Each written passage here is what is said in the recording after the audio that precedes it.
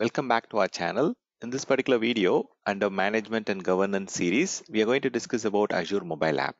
So Azure Mobile App is going to be a very powerful option when it comes to managing Azure resources. So you can manage Azure resources anywhere, anytime. If you are even outside roaming, you just need the mobile to manage and perform any kind of activities on Azure platform. So we are going to see a complete use case and as well as a demo for that particular use case on what are the different options we have within your mobile app. So before we get into the demo, so we will also discuss what exactly Azure mobile app tool is useful for, and we will also see what are the prerequisites that we need to have in our mobile to install this application. What are the different use cases that are suitable for this, and finally we'll also see the scenarios where we can use the Azure mobile application. So Azure mobile application, for prerequisite, you need a mobile device, or it can be a iPad or iPhone or even an Android mobile phone. So you can install this Azure mobile application on Google Play, or you can download it from App Store and install it on your Apple phones. So this application, it is having a prerequisite of iOS version 11 on your App Store, and you need to have Android version 6 on your Google Play to have this particular mobile application installed. So you can directly download it from Google Play or App Store based on your mobile device operating system. So the application supports multiple languages, and mostly we might be using the English language for managing using the application for managing the Azure resources. So the app is optimized for iOS and Android smartphone, but it can also work in your iPad or tablets if in case you want to use it. So you have to use the Azure account to log into your mobile app. I'll show you the demo. And mostly the three major powerful options that we come across using Azure mobile app is to monitor and get alerts if in case of any issues with your resources, or if there are any planned maintenance or service health issues. So you can be notified of any health issues or status update of your Azure resources as well as your Azure platform. And you can also quickly go and find out what's going on in your environment. You can check the activity log. You can go and look at the Azure monitor metrics, logs, and you can quickly respond to any alert. You can restart all the services, web application, or you can connect to a mobile. I mean, you can connect to a virtual machine. So you can take remote from your mobile. And most importantly, you can get complete feature of Azure Cloud Shell. You can work on Shell, or you can work on PowerShell if you're I mean, whatever the shell platform that you're familiar with. So you can also persist the files across different interfaces. You can connect it from your mobile app, and you can work parallelly on your Azure portal if you are connected to a laptop. So it is providing a seamless experience. You can triage with your teams, so you can go and resolve certain issues under your alert. So whatever you are working and resolving, the other team member will get the update very quickly. So that's what I called it as triaging with the team members, and then you can also have a very powerful experience from your mobile to manage all the Azure resources anytime, anywhere you want. And it is very fast and mobile friendly, and you get a very quick access. See, some of you might have a doubt. See, even in my mobile, you might have a web browser like Google Chrome or Safari or whatever based on your operating system. You might have different web browser. You can definitely log into Azure portal via your web browser, but that is going to be very slow, and then it might have to be I mean, you will get a different view and experience if you're going for a web browser based Azure portal. But then Azure mobile app is purpose built for accessing the Azure platform from your mobile. It gives you complete access to all the resources. There is no such limitation there, and that too at the convenience of your mobile phone. You can continuously access it anywhere, anytime, wherever you have some internet connection. You can just keep making configuration while you have a walk outside, or you can just quickly check what's happening in your environment. It gives the full power of Cloud Shell experience. So whatever scripting or automation that you want to do, or if you want to manage the entire environment from the command line using Azure CLI or Azure PowerShell or Bash Shell, you just get complete full access. So we'll see how it works and how we can install it on your Google Play Store, and then how you can um, make use of the features options available, right? Let's go and um, explore it. So you can just log into your mobile, go to your Google Play, and then just search for Azure mobile app. And then once after you search it, you can see that this particular application is primarily used for monitoring your Azure resources, and you can also take quick actions anytime, anywhere. So I'm just going to install it. It will take a couple of minutes. So similarly, if you want to install your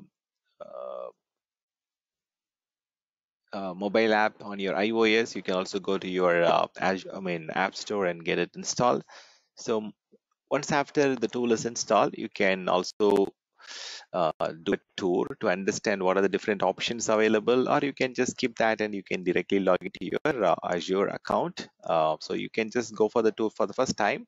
So it tells us like what are the important benefits. So you can connect you can stay connected to Azure platform anytime, anywhere, wherever you have the internet connection. You can monitor the health status. You can also get notified if there are any issues going on your environment. So second thing is you can diagnose and fix issues quickly.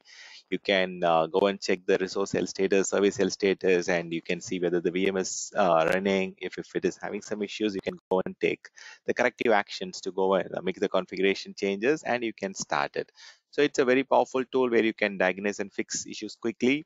And you can also go and update the favorites as per the arrangement you want. I'll show you how to keep track of the resources and how you can arrange the different options that are available. Finally, like Azure Cloud Shell from your mobile device, right? You can work on Bash Shell or PowerShell, and it is very powerful. You can do whatever you can do with your Azure portal. The complete same experience you will get in your mobile or tablet. So now, after the tour is complete, I'll just show how to log into Azure portal or Azure mobile app. So you can use your account, and then so once after you enter it, you can just enter the password, or you can just go and send the code to your account. Okay, so I've received the code, and then it is 1912771. 1912771. Okay, once after you enter the code, you should be able to log in to your Azure mobile app. So from here, you will see that it gives you beautiful options to manage all the resources, and you have options to go and customize your tile view. So it asks us like whether you want to enable the alerting, and so you'll get a push notification with Azure icon, like how you get your SMS and other email alerts. You'll get a push notification if there is a service health issue or a planned maintenance, or if there is any impact to your environment. This will create an alert. I'll show you how to do the same in your Azure portal. So you can enable it here from your Azure mobile app itself, and then you can just mark it done.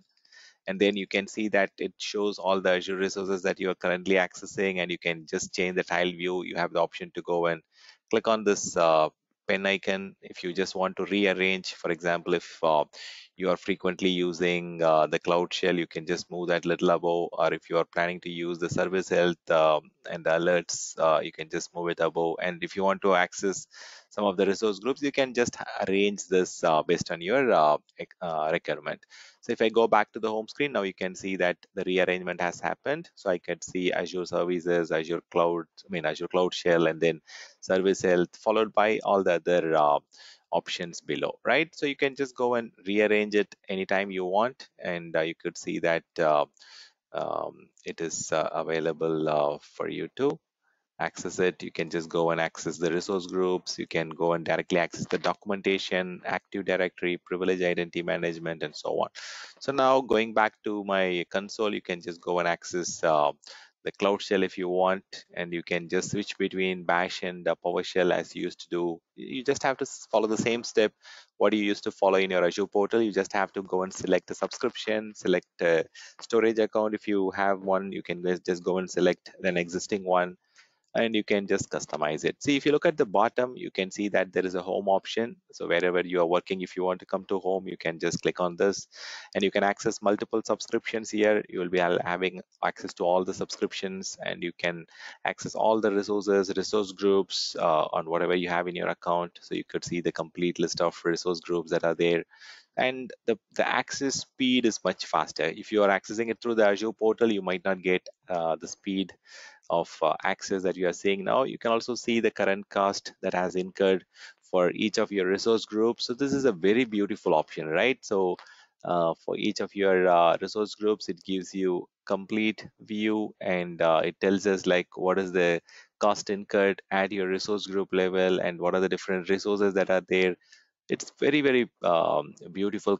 Even compared to your Azure portal, this looks much simplified and much easier to access. And there is one more tool that is available if you're accessing it from your laptop or desktop. You have Azure desktop application that is also equally good, and you can just try that. Okay, now coming here, you can see that there are a separate option for getting the notifications, and if I want to enable it from my portal, I can also enable it. So if you want to do it from your Azure portal, okay, you can just go to your service health. So here, what you can do is you can create an alert rule, service alert, and then you can just select which subscription you want to monitor, select the condition, which are the events you would like to monitor: security advisory, health advisory, planned maintenance, service issue. If you want to just monitor a couple of them, you can just select, and for which of the regions your services are hosted, you can select them, and you can also select which are the services that you want to monitor, and then select this particular option here, create an action group, and you have to select which particular resource group you want to create this action group. You can just give some name: Stan mobile app, Stan mobile, and then you can just select the push option here. This is the second from the drop down. You just have to select the push, and on the right you get the option to send it to your Azure mobile app notification. So whatever service health issues or your planned maintenance, security issues, all those will be notified to your mobile, and you can just quickly act upon that. So you can just go and create it, and then you can also do it here, or if you want to do it from your mobile app, you can just go back to your home menu here, go to your settings, and then you have the options to go and update your notification here. So if you want to enable custom alert, you can also go and enable it and change the notifications and preferences. All those stuffs can be done in your mobile, or you can do it in your Azure portal also. And you have some more settings: billing option. You have the option to go and get access the health pages. You can go and look at the tickets that are available, privacy terms, and all those stuff. So you can also add additional account if you want. You have the option to add additional account, so you can manage multiple accounts at the same time or in parallel using your Azure mobile app. So it's a very useful tool. Go and check the options that are available. You can just customize the view. You can change the important options that you want to have here. So you can also manage whatever you want. For example, if you have a disk here, you can see that it gives you a lot of options. It tells us like what are the activities that are happening, what subscription it is part of, and then who has the access, whether it is attached to a virtual machine or not, which location. So all these options are available. Even you can get a JSON view, and you can copy this, and then you can create a template out of it to create a similar resource again. So it's like a very superb option. You can also go and look at more properties here. You can see additional details if in case you want to find out who created it, what time, and what is the status. So all these stuffs are readily available, and even you have the options to go and move resources and so on. So explore the tool. It is very powerful, and if you have a Apple mobile, then you can install it from your App Store. If you have an Android mobile, you can just go and install it from your Google Play. Yeah, this is what I thought of covering. Thank you for listening, and we will catch up in the next session.